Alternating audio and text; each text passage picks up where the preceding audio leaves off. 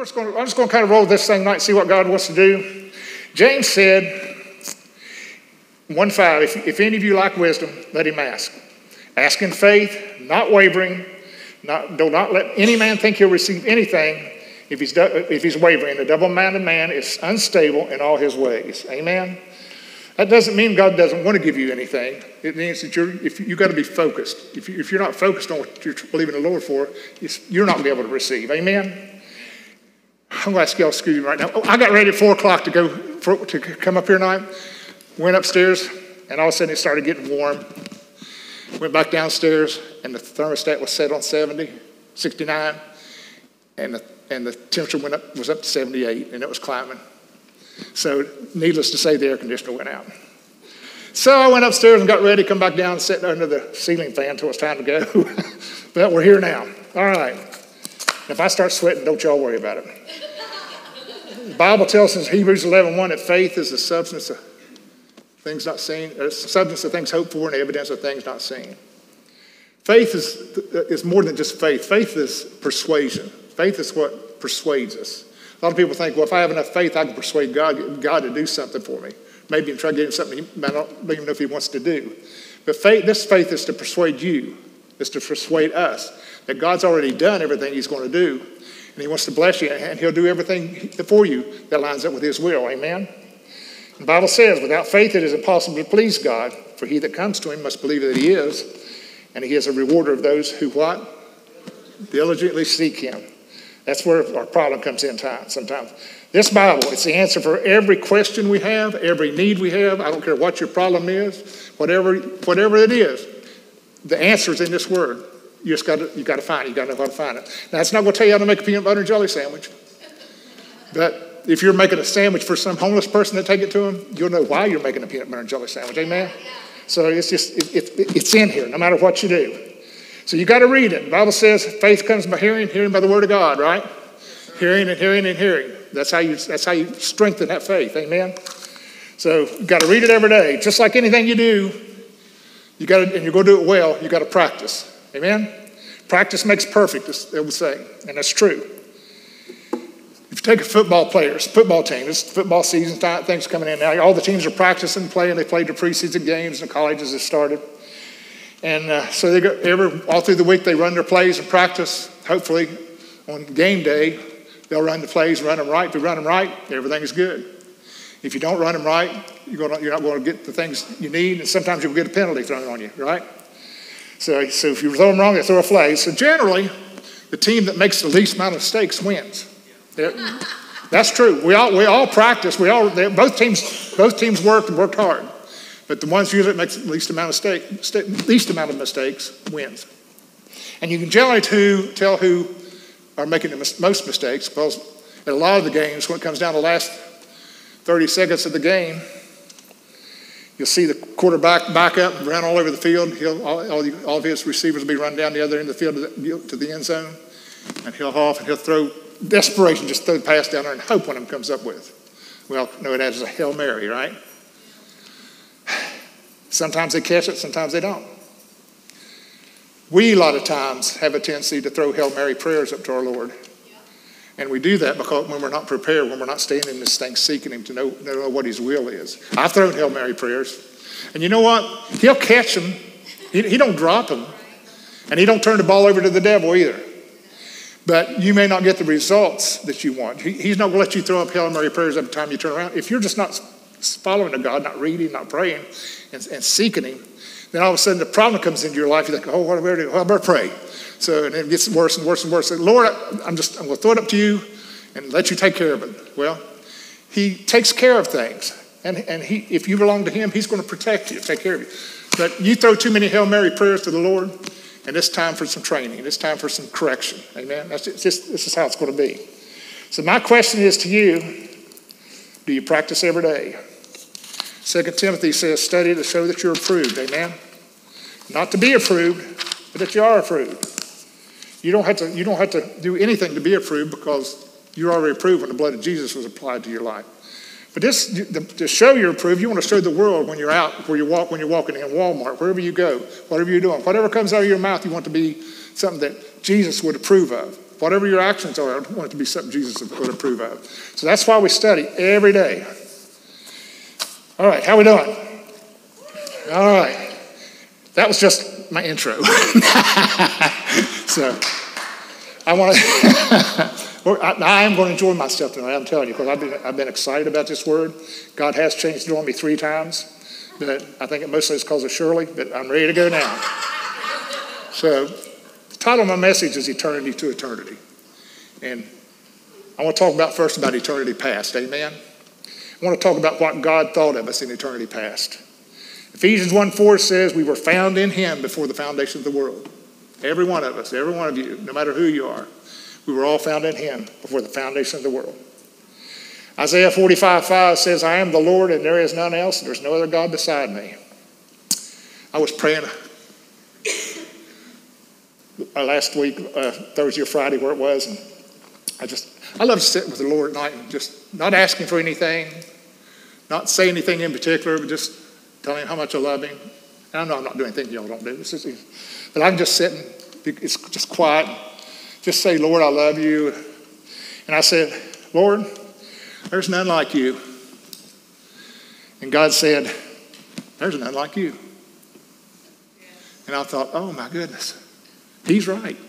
There's none like me. I'm a unique individual. Each and every one of us are unique individuals. I want you to turn to, we got our stuff straight. Turn to Psalms 139. And I wrote mine off because my eyes were having trouble reading last time I was preaching. So I'm going to read them this time without any trouble. So if y'all turn to 139 verse 13, or just look up on the screen. I guess it's up on there. Yeah. Yeah, okay. It says, 13 says, for thou hast possessed, I'm telling you why I'm reading in King James, because sometimes King James says it where it hits and it fits. So that's why I'm reading in King James. I know that doesn't say that. For thou hast possessed my reins, thou hast covered me in my mother's womb. I will praise thee, for I am fearfully and wonderfully made. Marvelous are thy works, and my soul knoweth right well. My substance was not hid from thee. I was made in secret and curiously wrought in the lowest parts of the earth. Thine eyes did see my substance, yet being imperfect, and in thy book all my members were written, which in continuance were fashioned, when as yet there was none of them. I am fearfully and wonderfully made. That's a powerful statement right there. I mean, there's a lot of translations, but I like the fact that the Lord has told me that I am fearfully and wonderfully made. I'm unique. He made me like nobody else. And he made me, I'll probably get lost if I get away from this, but he made me to be me. He just created me for who I am, right? I can't be anybody but me. And because he made me that way. For years I tried to be other things because I thought I didn't know who I was. So I tried to be other things. I couldn't be me. I tried other things. I can't be Freddie. Only Freddie can be Freddie, right? But I have to know who I am. So I never knew who I was for years. I grew up, my dad was a truck driver. I want to be a truck driver. Y'all bear with me on this one. So, now my daddy was a skirt chaser. That's the only way to say it. And I wanted to be like my daddy. I was bad. I'm being open before y'all guys tonight. I was just a redneck truck driver. That's all I was. I was a country boy. I had my cowboy shirts on. You can ask Tammy, she had trouble with this. If my shirts didn't snap down with the pockets and snap down the front, I didn't like them. I'd pay $50 for a cowboy for a shirt. I call them cowboy shirts. I'd pay $150 for a pair of cowboy boots. I'd pay $50 for a big belt buckle. Some of them big sometimes when you sit down in the truck, it just cut you off. I didn't wear cowboy hats very much, but when I did buy them, I paid a lot of money for them. Then I wore $8 Rustler jeans from Dollar General because they fit, and they fit good. And the rest of it kind of, I'll say that, so nobody knew, but I just couldn't get away from $8 jeans. I couldn't pay $20, $25 for a pair of jeans because those Rustlers look good. And I thought they looked pretty good on me. Y'all take that for what you want to. But I tried so much. And one day, my dad called me on the phone. he said, Mike, I got saved.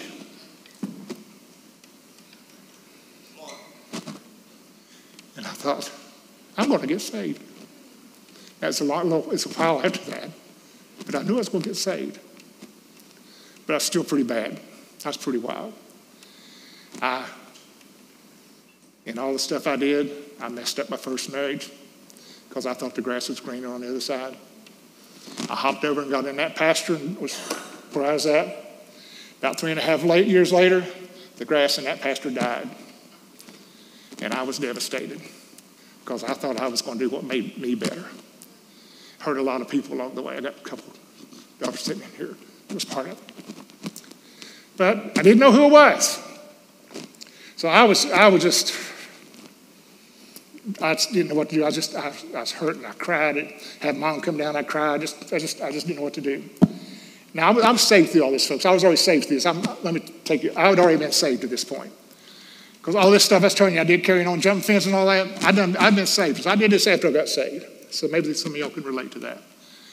But anyway, I was on my knees in the bedroom praying one night, and the Lord said, I'm all you've got now. You're going to have to trust me. I thought this was going to be a jumping message, but I don't guess it's going to be. And I heard him say that. I knew that. And now, did everything get better right then? No. But I made a decision right then. I said, Lord, you are all I have. I've made too many bad decisions. So I started to try to figure out how to trust him. And I was out one day, a couple months. I was out one day. A couple months later, I was out at the gun show at the Civic Center. And still not really feeling too good, but I was seeking him the best I could. And I looked up and I saw Joe Williamson standing down the other end of the Civic Center there. Joe happens to be a real good friend of ours. Went on to be with Jesus. He married us. He was a great friend. But at the time I saw him, I looked up, and I still wasn't in good shape. So I looked up and I saw Joe. And as soon as I said, well, I really don't want to talk to Joe, he looked up and he focused his eyes right on me.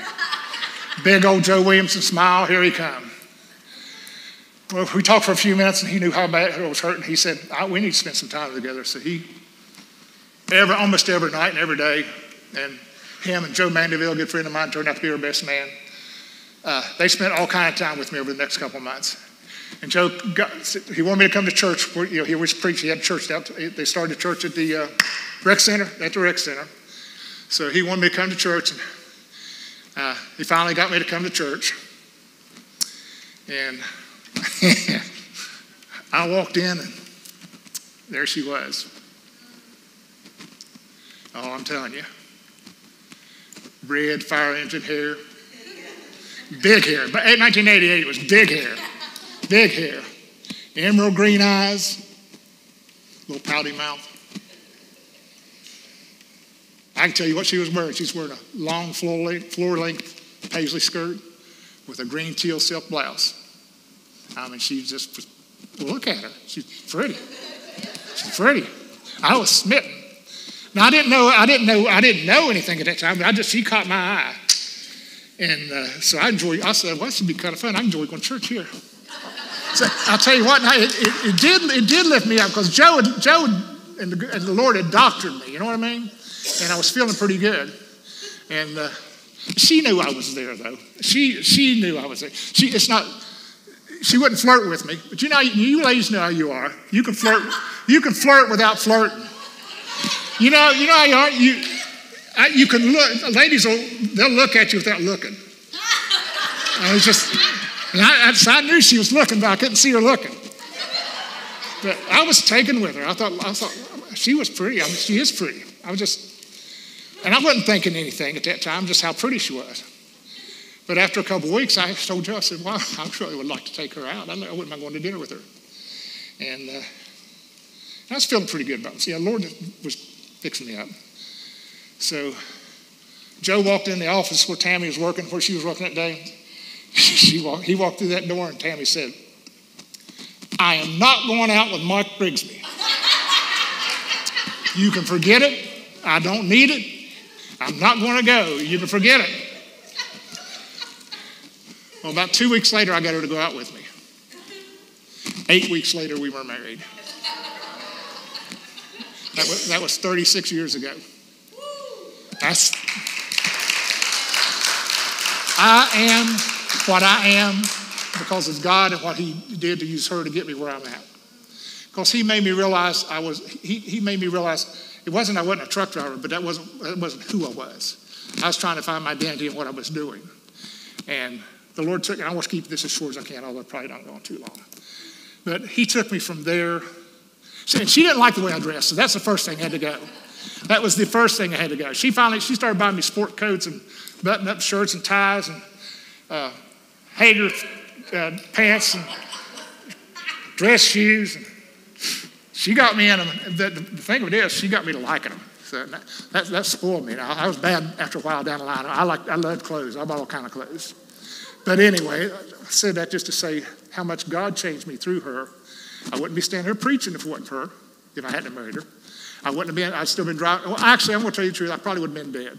I was driving a truck, smoking 3 packs of cigarettes a day, and I'd been saved, but I had nobody's teaching me about God. When I got saved, I sang pretty good, and I played a couple of instruments, so I got with some other people, and we started a country gospel group, started going around all the churches singing. We'd go in and sing 4 or 5 songs, whatever it be, and 2 or 3 of us in the group, we'd go outside, stand on the front steps, and smoke cigarettes to altar call. We'd go back in, play the altar call, and then we'd go home. That was my church.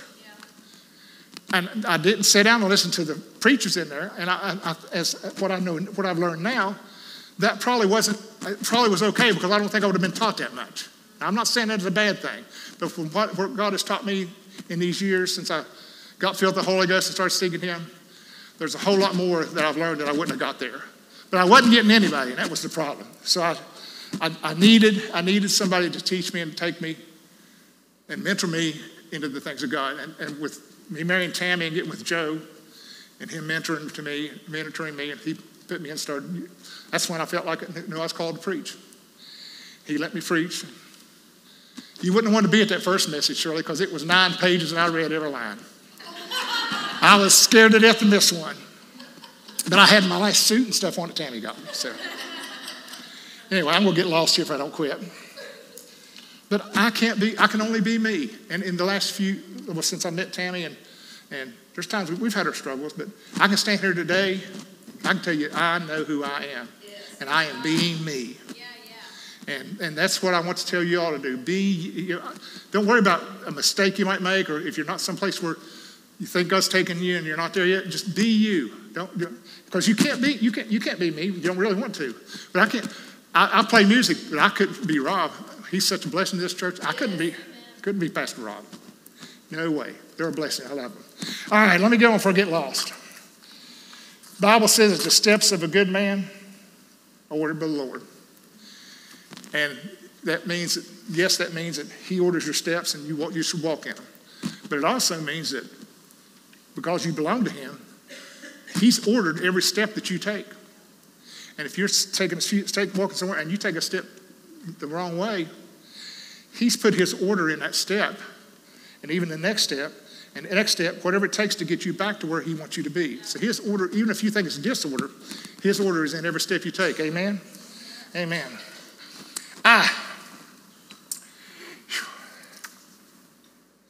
Proverbs, the rest of that, 139, 17 and 18 says, "How precious are your thoughts to me. If I should count them, they are more than the grains of sand." Now this, I got curious. I started searching, and I found out there are 3,281,579 grains of sand in a cup. A gentleman by the name of Joachim Hendricks and his 12 assistants spent 1,000 hours counting them. I was sitting there thinking, why didn't you just ask God? If God knows how much sand is on this earth, do you think there's anything we can't trust Him with? I mean, we should trust Him with everything. Amen? Yeah. Amen. Let's just put them down here. That way they won't be able to. Well, that was eternity past. Let's talk about eternity future. What God did for us. Jesus laid down all His glory, came into this world as a man, left heaven, He left eternity, came into this dispensation in time, took on a body that He was forever going to be, end because he did that. He lived a life that I couldn't live. He suffered more than we could possibly imagine for us. He died a death that I should have died, and he paid a price for sin that I should have paid. John 3:16 says, "For God so loves the world, that whosoever believes in him shall not perish, but have everlasting life." That's a common verse, but it's about as powerful a verse as there is. Because and I'm a whosoever. Are y'all whosoevers? Yeah. So I hope everybody got it here are whosoevers tonight. We're sealed by the Holy Spirit to the day of redemption. John 10:28, Jesus said, "Neither shall any man pluck them out of my hand." John 6:39 says, "All that my Father has given me, I should lose nothing but raise them up at the last day." I just want to establish here that just how secure our eternity is. Now, you can have your thoughts. You can think you can lose. I'm not going to try to discuss what you might think is Bible policy or belief. I took the Holy Ghost into pure hell with me for about 4 years when I backslid. And I found out, as I learned more, that I found that out for a fact. I took him with me because the Bible says he'll never leave you nor forsake you. Now, some people told me I wasn't saved. And at that time, I believed them because I didn't know any better. But I didn't feel like I wasn't saved. I talked to God all the time. I'd be in places that I didn't need to be. I'd be sitting there thinking, God, I hope you don't come back today. I hope you don't come back right now because I'm in a place I don't need to be. I talk to him a lot. Amen. Matthew 18, verse 21. The disciples came and asked Jesus, says, "How many times should we forgive? 7 times?" And Jesus said, "No, I say you can forgive them 70 times 7. Now, if you add that up, multiply that, that's 490 times. That don't mean 490 times. If it's 490 times, I'd have been out 6 months. I'd have run out of time. I'd have been up there saying, Lord, forgive me for this. He said, no, that's 491, you're done. But that's not what that means. In fact, I might not have made it a month, you know what I mean? So, but anyway, it means if you look that up, 70 times 7 in the Greek is countless times. And when it's countless times, that means God don't count them.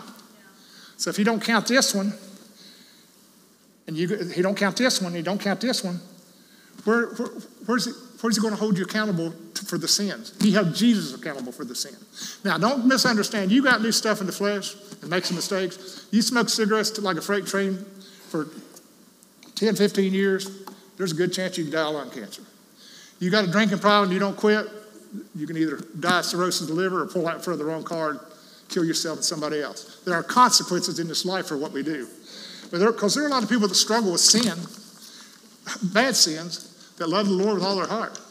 They just can't get victory over that part. And I'm talking about some other sins that I'm not going to bring them up, but some people disagree with. But I believe if you truly gave your heart to the Lord and you know that you gave your heart to the Lord and you're saved, he deals with you and your sins. So I'm going to ask you this. What sin could you commit that would make God say, that's too much, I'm done with you? Anybody got one? Huh? I can't hear you. Well, that's not getting saved. If you're saved, what sin would be so much that he'd say, you're not in my family anymore?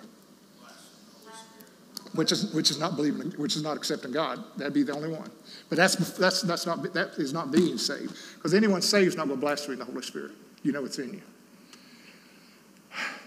What's a sin? Anybody know a sin that Jesus couldn't pay for? He paid for them all, right? When he on the cross, he said it's finished. So here's what convinced me of my security in my salvation with the Lord. Where's the line, or what is the sin that will cause you to tell your children they're not your family anymore? I can't. I can't think of one. No, I can't. Every one of you in here would lay down your life for your children. And there's nothing they could do. I was rotten when I was a kid. Mom would have never, I couldn't have done anything to. She just wouldn't have threw me out. She'd have jerked me through a knothole sideways and locked me with them claws in my arm and held me till she was done with me. But I was hers. And you're all your parents and your kids are yours. Now, I know there are people that have thrown their kids out of their houses and things like that. That happens in life. But those people don't know who Jesus. They might even be saved, but they don't know who Jesus is. They don't know who they are. They just don't know. Amen? So if you can think of one, you come tell me, but I don't believe there is one. So that's our eternity, and if we're in Jesus, it can't be taken away. I believe that with all my heart. If you believe otherwise, I don't know what to tell you. I can't see anything else. Okay, now we're going to talk about eternity present, what we are to be doing. Because I told you my message was eternity to eternity. And we're not there yet. We were in eternity past, found in him. And one of these days again, we're going to be in him in eternity future. Amen? But the day, 9 months before you were born, God placed the spirit of your life inside that body that was inside your mother the moment you were conceived. He set you out of eternity and into this dispensation in time. Amen? And you're going to, if you know Jesus, you're going back to eternity. That's locked in. Because the day you got saved, your spirit got reconnected to eternity again. And that's where it's going to stay. But we're still here. We're in the two. Eternity, we're in the two. We're here now. Amen? So there's still stuff that needs to be done. Matthew 22, 36 through 40 is there's two great commandments. Jesus said, love your God with all your heart, soul, strength, and mind. Love your neighbor as yourself. He said, on those two laws hang all the commandments and the prophets. In other words, those two laws cover everything. If you can make those two laws going for you every day in your life, you're going to fulfill the things that God's called you to do. And in Matthew 28, 19, and 20, we know about the Great Commission. He tells us to go to all the world, preach the gospel. So for us, your world's wherever you can go and preach the gospel. Amen? Can you put picture number 1 up there for me? Nope. There he is. Okay. That gentleman's name is Brian Freeman. He's actually on Brian Freeman, Tulsa. The reason it's Tulsa is he's actually from the Tulsa, Oklahoma area. And he was coming down the sidewalk the other day, and I drove by, and I pulled into Walgreens. I thought, I need to talk to him. I want to tell him about Jesus. So I pulled in. After just talking, as soon as I pulled in, he had a sign on front of his car talking about Jesus. He has tattoos. His billfold's all covered with Jesus stuff. I said, well, I was going to talk to you about Jesus. I said, but I get up here and you know who your Savior is. He said, oh, yeah. And we talked for a few minutes. And after that, I left. And I did what I felt the Lord told me to do. I went home. I was sitting there eating a sandwich, eating dinner, eating lunch. It was about noon. And I was sitting there, and all of a sudden, the Lord said, you need to go find him. So I knew that was the Lord. So I told him, I said, I'll be back. So I hopped in the car, and I know he was walking. He could have went down Main Street in Hurricane. He could have went down Lynn Street towards Cloden, or he could have went Route 60 or 34 over to 60. So I shot there first. So I got over to the Route 60, and they were doing construction. Little girl holding the flag. I said, did you see a little guy down here come down through here a little bit ago, had a cart? She said, yeah, he came through about 15, 20 minutes ago. I said, good. So they turned the flag so I'd go, and I shot up Route 60. And I couldn't find him. I drove 5 or 6 miles. I said, nah, he didn't get that far. I said, he must have went towards Hamlin. So I come back and went down Hamlin. I drove 3 or 4 miles. He didn't get that far. So I thought, Lord, either he went another way or he was an angel. I said, you told me to come find him. So I come back to Route 60. There he was sitting over in the grass just off the side where those people were doing the construction, sitting in the shade. So I stopped and talked with him, and he told me the reason his name's Brian Freeman Tulsa. He's from the Tulsa, Oklahoma area. He travels. He's homeless. He travels all over, and he picks up and cleans up stuff in the cities and places where he's at because he didn't like the trash, and he didn't like the cities being covered with trash. He does what he can. There are a couple articles online I found of him that they've done on him out in Tulsa. They like him out there. They appreciate what he does. He's happy as can be. He's got his little dog with him. He's happy. He's homeless, but he's happy. So we talked a little bit more, and I said, can I get a selfie with you? He said, sure. We took a selfie, and I did a video, but the sound wasn't good enough, so I decided not to do that. But he knows who Jesus is. So I saw this in a movie a couple weeks ago. I wish I'd have thought of it, but I didn't. We live, we die. It's what happens in the middle that's important. That's where we're at. We're in the middle. We live, we're coming out of eternity into this life, and we die, we're going in. So what we do here is important. Amen? Very important. Got a question. How do you want to be known?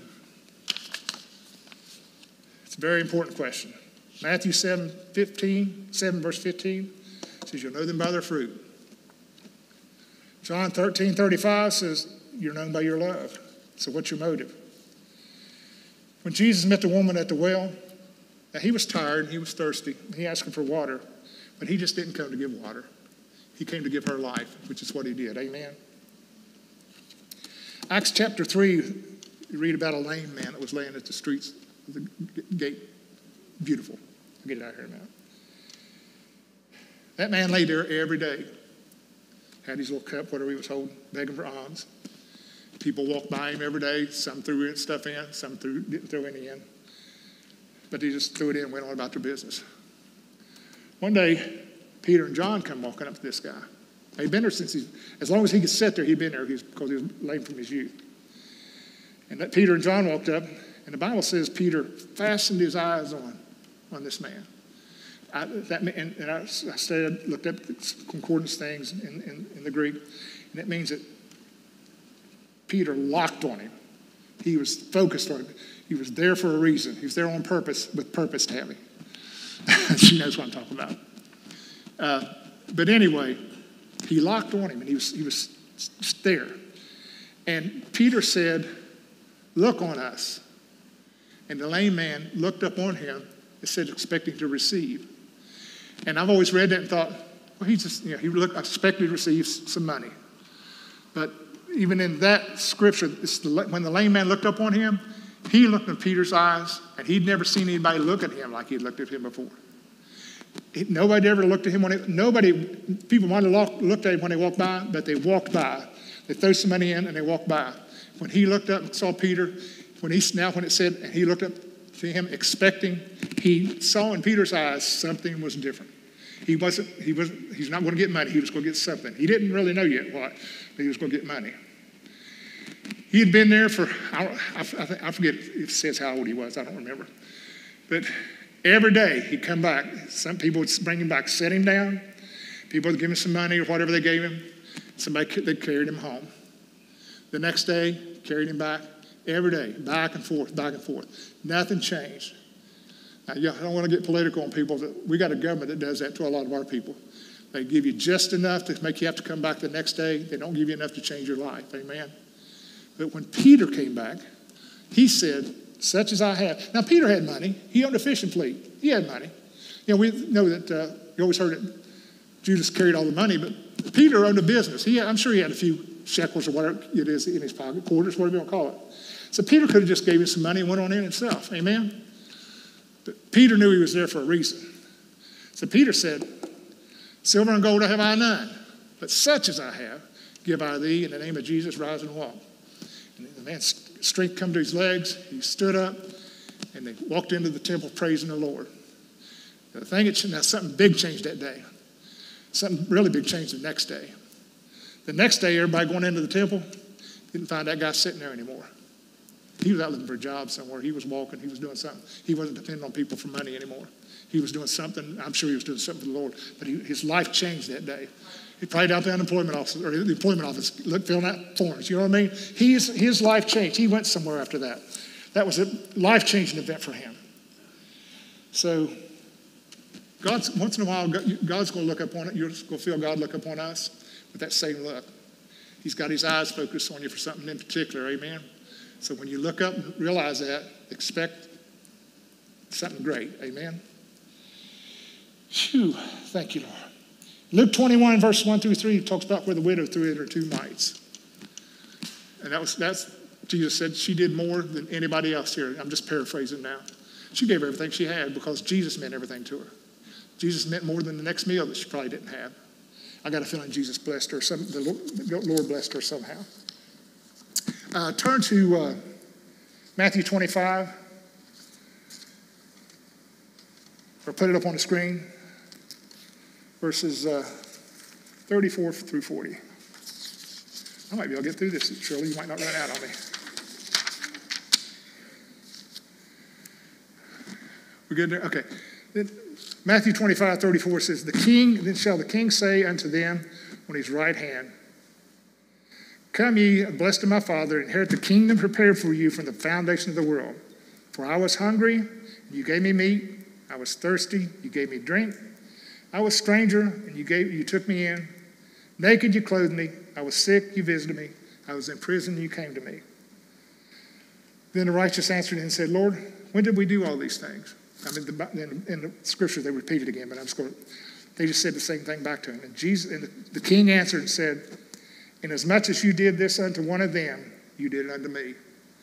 And that goes right along with what we're supposed to be doing. Amen? We are supposed to be feeding the sick, feeding the hungry, seeing the sick, healing the sick, visiting the sick. Don't find a stranger. If you got a stranger, tell them about Jesus. I'm not enough. Please don't take this as bragging. I love to find people walking along the road pushing their carts. I love to talk with them. It surprised me how many of them I find out say they're saved. They say they're born again. They say they know who Jesus is, but some don't. I get a chance to witness to them, and I do what I can for them. And we all should be. Used to be I drive by, wouldn't give it a thought, but the Lord broke me of that. I was going to Walmart one night down in Huntington. It was the night before doe season came in. I didn't have my tag, so I had to run down to Walmart. It was at 29th Street exit where the IMG medical thing is. Anyway, so I come off the exit, come down to the light, and there was a guy standing there with a sign. And as soon as I went by him, I felt like the Lord said, you should have stopped and gave me some money. And I knew it. And I said, Lord, I know it was you. So I said, Lord, if I ever see him again, I'll give him some money. I went under the interstate, went to Walmart, to get my tag. Didn't take me but a minute to get my tag. I wasn't 3 minutes till I was back in my car. Pulled down the stoplight right there on that side of Walmart. There he was standing. So Lord, I was obedient to the Lord. And I've learned that I'd rather miss it doing the right thing than miss it doing the wrong thing. Amen? So take it for what it's worth. It's just, there are people out there who need help. Even the people that might be scamming the system, they need Jesus. They need Jesus. So now I'm not telling you to give them. Now there's some I won't give money. I'll buy them a sandwich. But there's some I'm not going to buy their bottle for. Amen? And that's just being smart. Amen? So anyway, let's see where we're going here. Luke 18, verses 10 through 14 talks about the Pharisee and the publican. Y'all know the story, right? The Pharisee, he stood up to pray. He said, Lord, I thank you. I'm not like all these other people. I'm not like this publican down here. I give tithes, and a better way to say it was, I'm where everybody can see me. I let everybody know how great I am. I just do everything I know I'm supposed to do so people will see how great I am. Because I think I'm great. Amen. That's what he thought. The publican said, he wouldn't even lift his head up to the Lord. He said, Lord, forgive me, I'm a sinner. Just humbled himself before the Lord. He couldn't say, he had nothing to say but forgive me, Lord, I'm a sinner. Can you give me the next pick? Number 2. There it is. Now that's a cartoon, but I'll tell you what, there's a lot of message right there. Amen. What do you do things because it's in your heart, or do you do them because you think you have to, or you think it's expected? See, one way is the flesh, but in the flesh, you're fighting a battle that you can't win. But if you do it in the spirit, you're winning a battle that you don't even fight. Amen, because the Lord fights your battles. People make a lot of laws that we're required to follow. Laws don't change hearts, Jesus does. The law told Israel what to do, but Jesus gives us a heart to want to do it. Moses knew, God showed Moses his ways. He showed Israel their acts. They knew what God did, but Israel knew why God did it. In Jesus, not only do we know what Jesus does, but we know why he does it. And also we know what we do and why we're doing it, because we have Jesus in our heart. Amen? 1 Corinthians 13:1 says, though I speak with the tongues of men and angels, but have not charity, I'll become a sounding brass or a tinkling cymbal. Just like a race car. You can have a great race car and you can rev it up and that motor sounds good. Roy know about this and some of the other guys. Just sounds great. But if you don't put it in gear and hit the gas, what good is it? It ain't going to do nothing. So that's we need to be more than we need to be in gear. Amen. And I know we got a great bunch of people in here. We do great work in here. And I don't think, to me, this wasn't a message of correction tonight or anything like that. It's just a word of encouragement. But if something touches you and it gives you something to think about, amen. Amen? All right. Shirley, I'm going to try to close with this. When you wake up each day, what are your thoughts and your intentions? Hebrews 4:12 says, for the word of God is quick and powerful, sharper than any two-edged sword, piercing even to the dividing asunder of soul and spirit, and the joints and marrow, and is a discerner of the thoughts and the intents of the heart. My thoughts and intentions are to do what glorifies God. When I do, that's great. Amen? I won't always do great, though. Sometimes I miss it. When I don't, that's when I thank God for his mercy and his grace. But following him, seeking him, I do the good most of the time. I do a whole lot better. I'm better than I was yesterday. And tomorrow I believe I'll be better. Not that I'm anything, but I'll do better than I did today. Put up pick 3 and 4 for me, please. I think you can only put them up one at a time, but nope, not that one. Back up. It's the silver and the gold. Oh, I forgot to have you pick them. See, oh, no. Put them back up. I'm sorry. Look here. Here's what happens to a lot of people. The angel said, looks like you have heaven basic. We don't want heaven basic. We want the deluxe plan. Amen?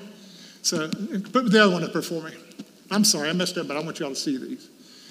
It says, you received your rewards on earth. So that's all he gets in heaven. Now, that might be funny, but it's not funny. It's funny, not funny. Amen? I'm sorry, I messed y'all up back there. Now put pictures 5 and 6 up there for me. Judgment's coming. Judgment seat's coming. There's going to be a time when we stand and we'll give an account for the rewards we see. That looks pretty good. Amen? That don't look so good. My desire is I have a large pile of gold, silver, and precious stones, and a small pile of wood, hay, and stubble. My wood, hay, and stubble probably will be a little more than I want it to be, but my desire is that it's not. My desire is to have a great big wood, hay, and stubble, or a great big pile of gold, silver, and precious stone. But it's not for me, see.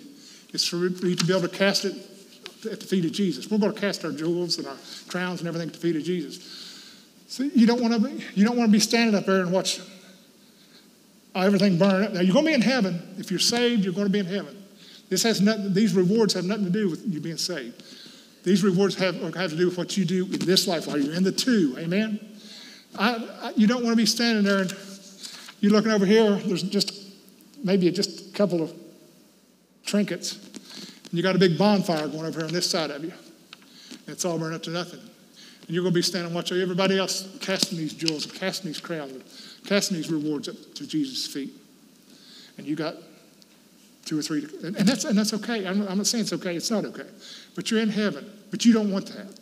You want to be able to glorify God with everything you can. Amen? So all I'm going to say is, what will your piles look like? What will they look like? And got one more picture up there.